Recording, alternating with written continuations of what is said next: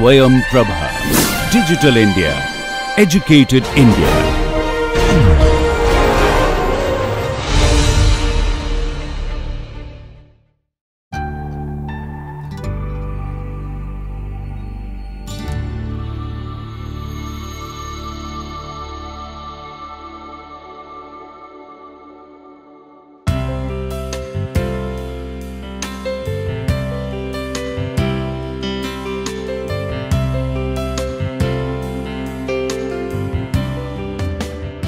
Welcome to the lecture on energy conservation equation.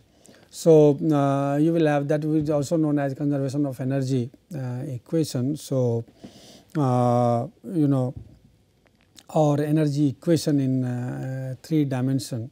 So, if you talk about this equation, so this is energy equation is derived from the first law of thermodynamics, which states that the rate of change of energy of a fluid particle is equal to the rate of heat addition to the fluid particle plus rate of work done on the particle. So, as we see, this will be rate of increase of energy, and that will be because of the heat added, which is net rate, which is heat added, and then net rate of work done on the fluid particle. So, we will talk about these 2 aspects. So, we will have this will be term, that is rho of dE by dt if you talk about per unit volume. Then you will have the net rate of work done. So, work done is normally force times velocity component. So, that way we can have the expression for the net rate of work done. Similarly, for the heat added, we will have the conduction keeping in mind. So, based on that Fourier's law of conduction, you will have for the element how the heat element heat is added and how there will be net rate of heat added to the fluid particle. For that a term will come. So, we will add them and then we will equate it to the rate of increase of energy, and that will be the equation for the energy conservation equation in 3 dimension. So, if you recall our last lecture where we talked about the term that was for the force. So, in that the term will be multiplied with the velocity component, and that will be the work done. So, we will be first talking about the net rate of work done on the fluid particle, and we will be talking about the work done by the forces. So, work done by the forces will be, as we know that work done by the force is force into velocity. So, we will have we will add the term that is P minus dou P by dou x into half of delta x, that will be multiplied by delta y delta z, and similarly you had the tau xx term. So, tau xx minus half of minus dou of tau xx by dou x into half of delta x. So, all these terms were there while we were arriving at that particular term. Now, in that each of these terms will be multiplied with the velocity component u.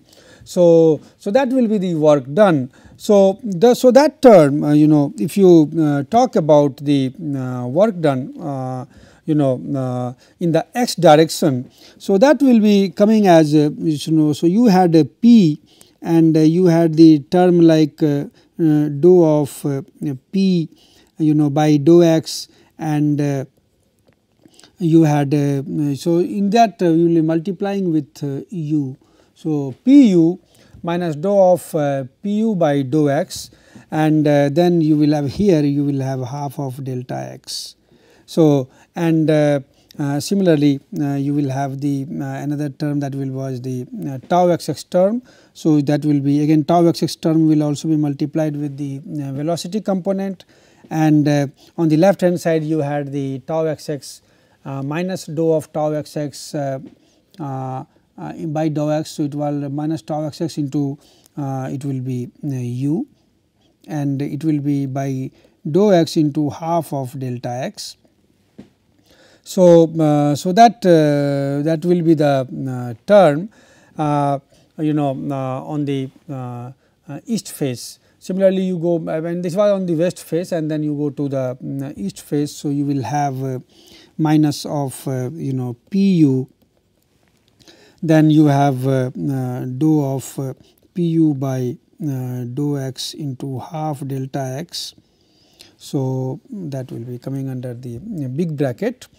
So, this is one term, and further you have the tau xx u. So, everywhere you are multiplying with the velocity to have the expression for the work done.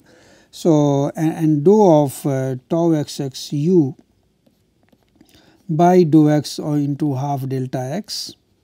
So, and this all will be if you see all this all together, if you talk for the whole component, that will be multiplied with the term delta y delta z.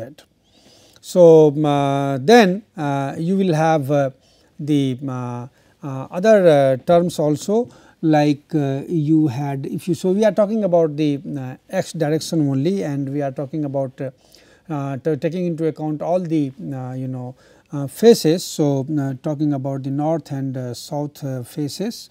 So, you will have again minus of tau yx and u minus dou of tau yx u by dou y into half of delta y.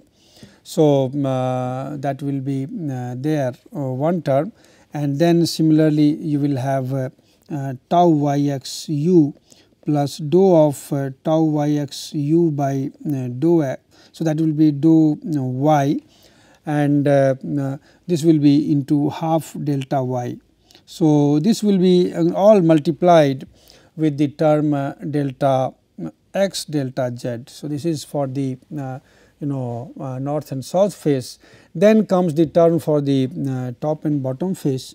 So, for that again you will have minus of tau of zx. So, this is zx minus dou of tau. So, this is multiplied with u, and then it will have dou of tau zx u divided by dou z. This will be multiplied with half delta z, and then you will have another term for the top face. So, you will have dou of so you will have first the tau zx u plus dou of tau zx u by dou z into half of delta z, and then altogether it is multiplied with delta x delta y.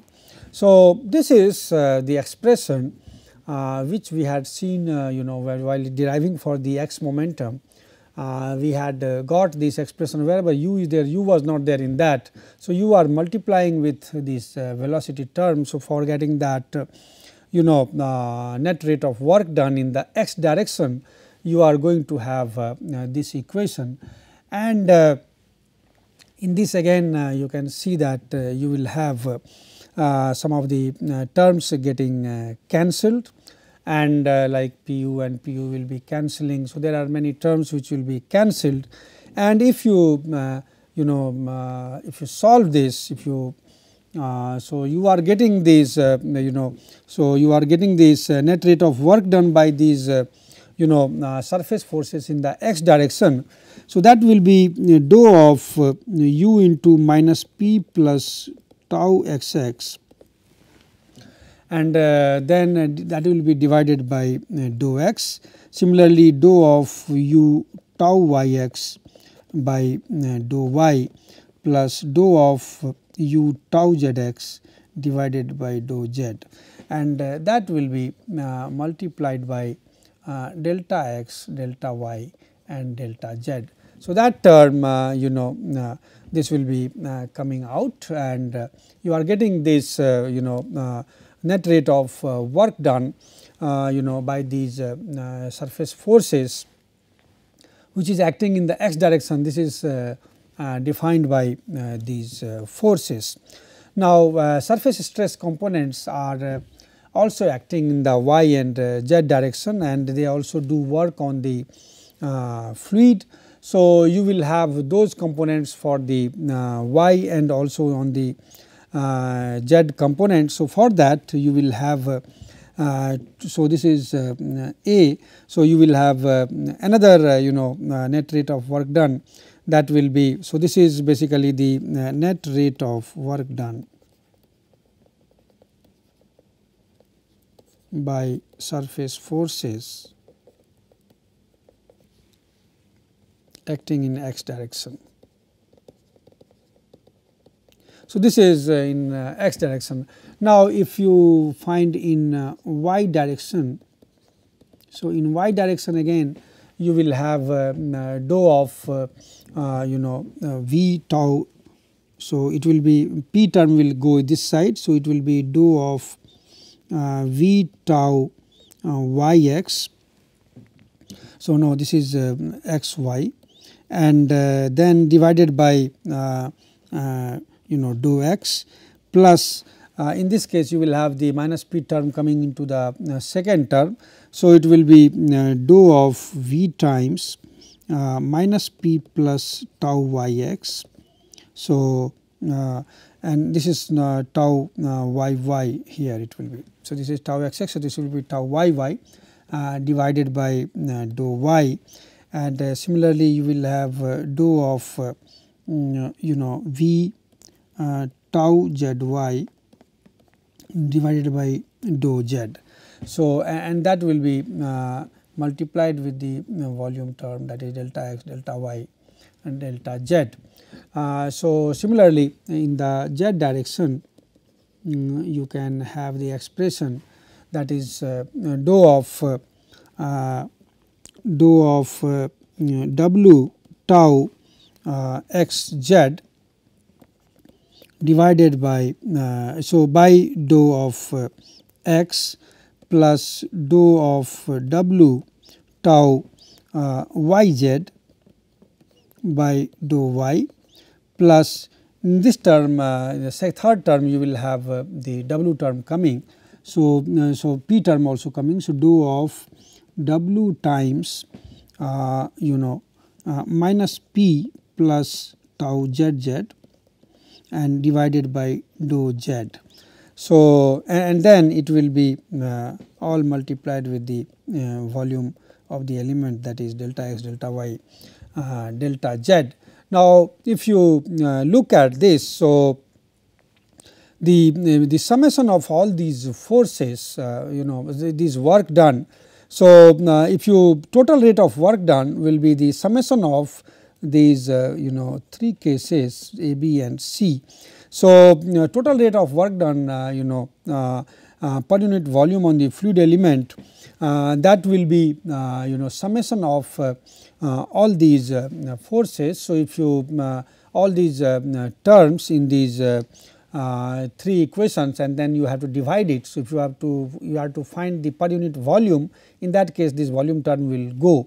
So, you will, once you will add, you will have that will be your total rate of work done per unit volume on the fluid particle. Now, that will be consisting of a few terms, like you will have one is dou of minus of up by dou x, then Vp by dou y, and you will have minus of dou of Wp by dou z.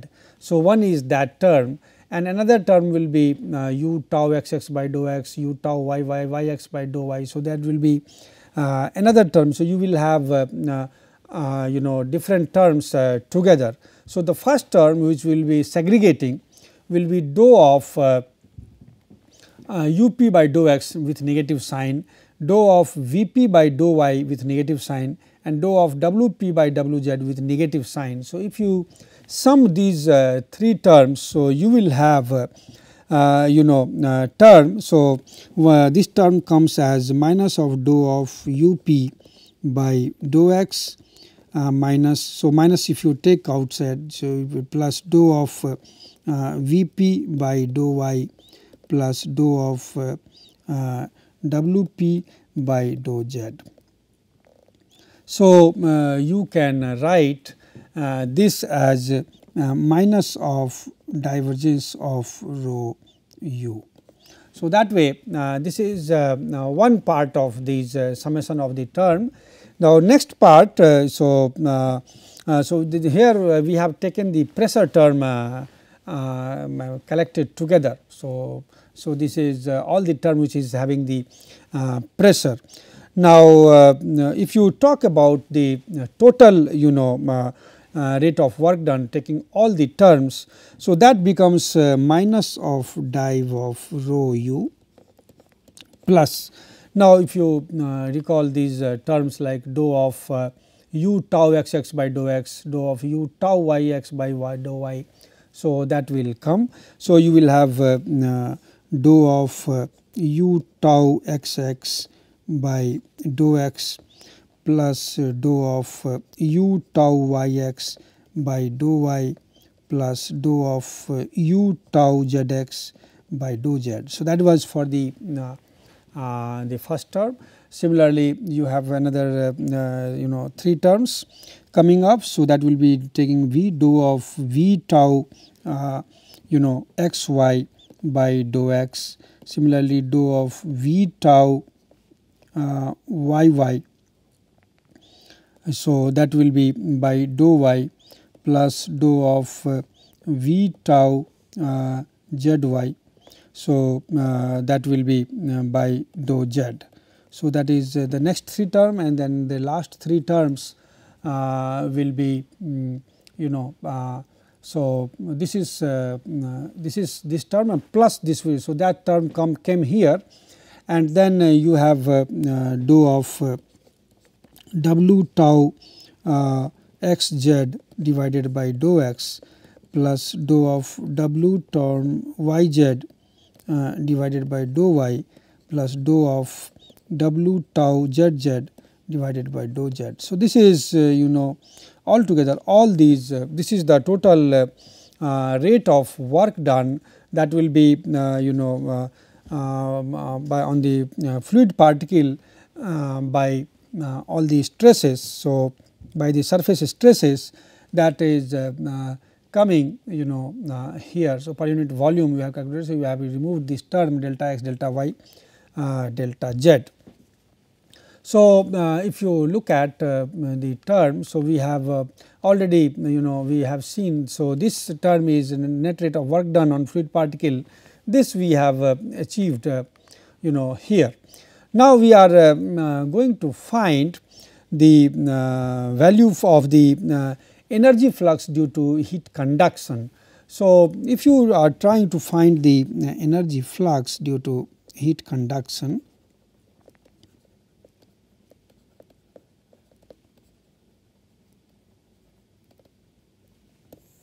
so for that we will have the heat flux vector q will be taken, and if you take this heat flux vector q, so it has 3 components qx, qy and qz. So and we are going to have the consideration of all these 3 components qx, qy and qz, and we are going to have the net rate of heat transfer to the fluid particle because of the conduction, because of the heat flow in the x direction. So that will be given by the difference between the rate of heat input. So you have the rate of heat input, so from the west face as well as from the east face. So you have to have the difference from of the heat due to the heat flow in x direction. So we have to take that difference on these 2 faces. So if you take that, it will be qx minus delta of dou of qx by dou x into half delta x, and that will be and it will be subtracted with qx plus dou of qx by delta x into half of delta x. So, that is your so that will be that will be your net rate of heat added. So, you are adding and then something is going out. So, net rate of heat added will be this minus the amount which is going out. So, we will have the difference of this minus this, and that will be multiplied with the area on which it is acting. So, if you talk about the west face, so west and east face into consideration. So, in that case your rate of heat loss across the face E, that will be qx minus dou of qx by dou x into half delta x. So, that will be from the east face and from the west, and then going towards the east. So, you will have qx plus dou of qx by dou x into half of delta x, and altogether it is multiplied with the area, that is delta y delta z. So, if you take this value, that becomes equal to minus dou of qx by dou x into delta x delta y delta z. So, this is net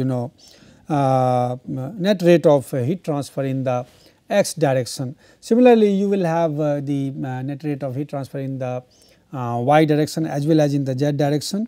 So, in y direction it will be minus of dou of qy by dou y into delta x delta y delta z, and in z direction you will have minus of dou qz by dou z into delta x delta y delta z. Now, the total rate of heat added to the fluid particle will be the sum of these three terms, and if you want to have the per unit volume, then you have to remove this volume term. So, total rate of heat added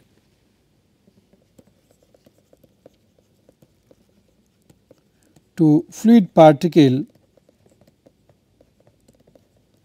per unit volume. Now, that will be addition of these three, and you have to divide it by volume. So, you will have minus of dou qx by dou x. Similarly, you have minus of dou qy by dou y, minus of dou qz by dou z, and this can be written as minus of div q. So, this is the minus of div q. Now, we will use the Fourier's law of heat conduction, and it will be relating that heat flux to the temperature gradient. So, if you use the Fourier's law of heat conduction, so that can be, that writes as qx equal to minus of k times dou t by dou x.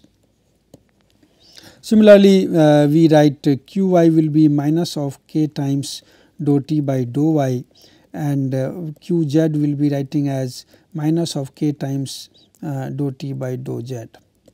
So, you can write this q as minus of k grad t. So, normally you write q as minus of k grad t. So, if you see minus, so this term becomes minus of div of k grad t. So, minus of div q, so minus of div q becomes minus of div of q becomes k grad t, and this minus term comes here. So, it will be coming cancelling. So, you will have div of k grad t. So, that is how this minus of div q can be written as div of k grad t, and now you will get the energy equation. So, now if we have to find the expression for the energy equation, now we have to equate this with the term. So, as we see, you had this is the rate of increase of energy of the fluid particle, and that will be equated to the addition of these two terms, and we have to define this energy term. So, that is your specific energy E of the fluid, and it will be the summation of. So, if you talk about the specific energy E of the fluid, so that will be basically summation of the internal energy or thermal energy, that is and then you will be adding that is your half of u square plus v square plus w square, and also you will have the gravitational potential energy.